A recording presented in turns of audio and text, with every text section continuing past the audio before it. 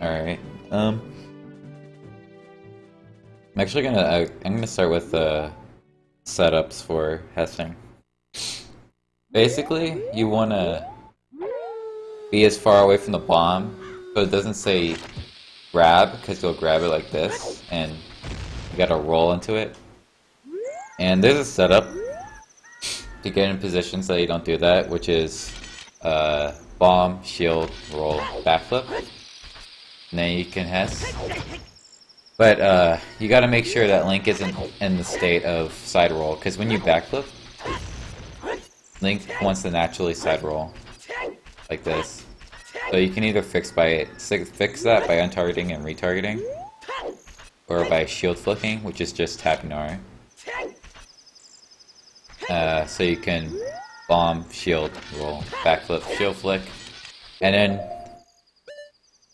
there's like 3 steps to a HESS, which is the distance from the bomb, rolling at the correct time, ESS, which is extended superside position, and Z and R, which I guess is more than 3 steps. But it's just a lot of inputs to do at once, which is why this is hard for people to get down at first. But you get used to it. So Link wants to be midway through his rolling animation while the bomb is exploding. So something like this would be too early, because the bomb wasn't exploding by the time he was rolling. And this would be too late. If he took damage, that's too late.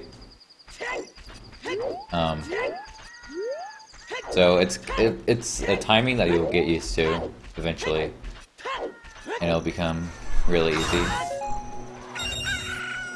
So you can do the setup, and then roll while it's about to explode.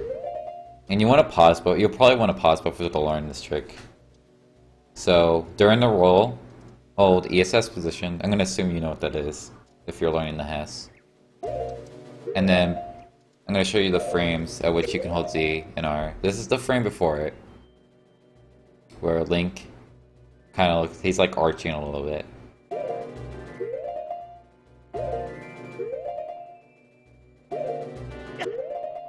And it's the first frame that he's in the explosion. I would like to note something about the explosion and Link being in it. You cannot enter an explosion. Link will be recoiled by the explosion if you're not giving any input. Which means if you roll and then your analog stick is neutral, then Link will just be pushed out of the explosion immediately. If you're holding an input, then Link will be pushed into the explosion. So you have to be holding ESS position, otherwise he won't be in the explosion. And you want to press Z and R at the same time on the frame that you can HESS. Most of the time there's 3 frames you can HESS. This is first, and that's third. That's what I mean most of the time. Sometimes you only have 2 frames. I'm not sure why. But it's definitely possible to have 3 frames of explosion. Alright, 3 frames of Z and R. So, roll once it starts flashing quickly. Or a little bit after it starts flashing quickly. If you roll right as it starts flashing quickly, it's going to be too early. Again, you'll get used to that timing. Roll, hold ESS. This is second frame of HESS. You hold, and during unpause leg, you can hold Z and R and you should get it. And if you need to, you can switch from ESS left to ESS right to change the way that Link moves. You can also get used to doing it unbuffered, which is faster. There's another setup you can do to get the distance from the bomb. No, there's 2 more actually. Which is basically the same thing as before, just kind of in reverse. You do a backflip before roll instead of a roll backflip, so it looks like this.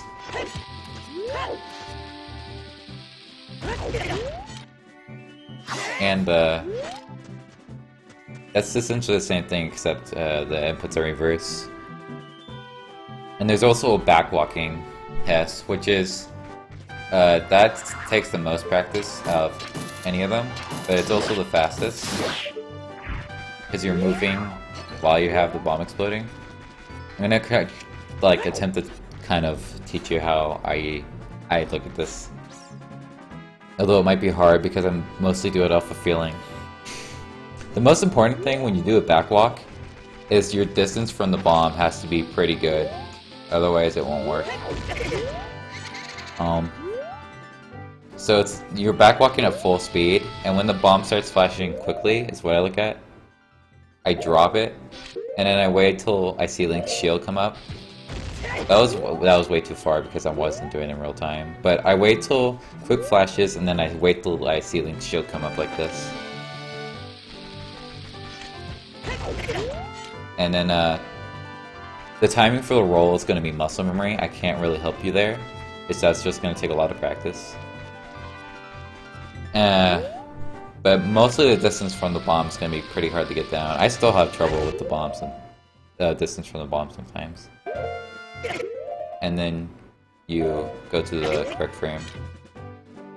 Oh, I forgot to mention, this will happen up front, extended super slide, if you press Z and R late or early. It's actually something that can happen with either of them. Or a late roll can happen too. Let's see if I can do this with the late roll. Like that. So that's something to keep in mind. This will happen a lot probably when you're starting out learning HESSing. Don't get too discouraged by it. Just keep practicing. That was an early roll. That's what will happen if you have an early roll. Link will kind of shudder left and right, because the roll wasn't in the right part of the animation for him to press Z and R. That's pretty much all the information about a HESS I can give. Again, there's I don't really know the specific circumstances, but there are 3 HESSes, 3 Z and R frames, sometimes, of DNR. This is second frame.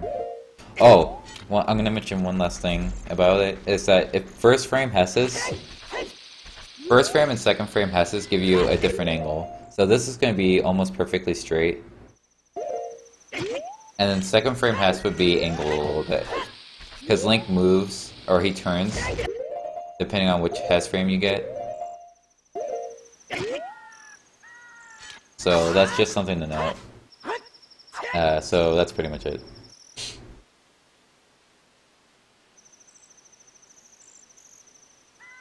Alright, I'll highlight that.